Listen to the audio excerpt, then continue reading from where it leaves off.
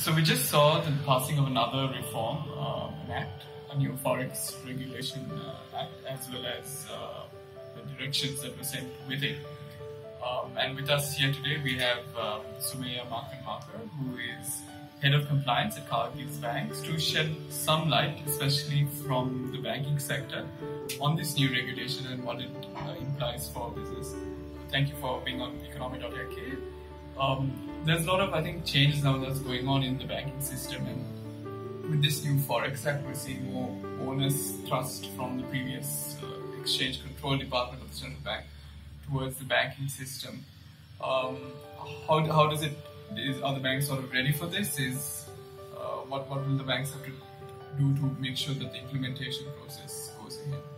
Okay, Shiran. So, like any other regulation, when something comes out new, people are a bit skeptical, right? But this is something that I think was a long-term need. 1953 was the existing act, so we've seen the new act that came in, and it was operationalized on the 20th of November.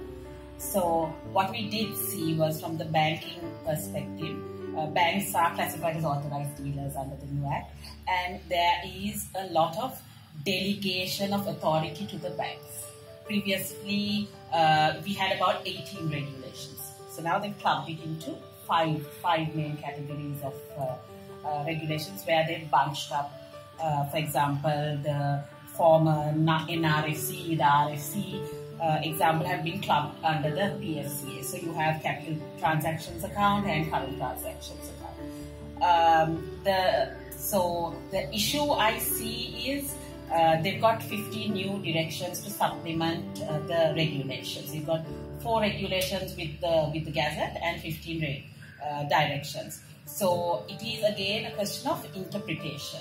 So that's going to be the key, and I think it's going to be a learning. The first few weeks is going to be a learning, but we've been very engaged with the regulator, the central bank, and the Department of Foreign Exchange, previously known as the Exchange Control, and we are working together in trying to implement.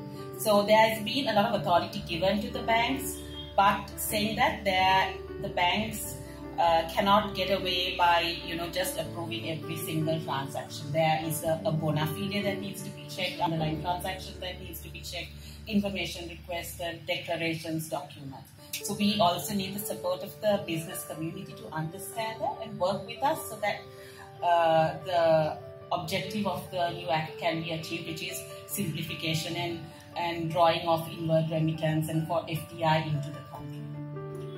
I think that sort of recaps everything in terms of challenges for the banking sector. So thank you for being on Economy.lk and sharing your views. Thank you.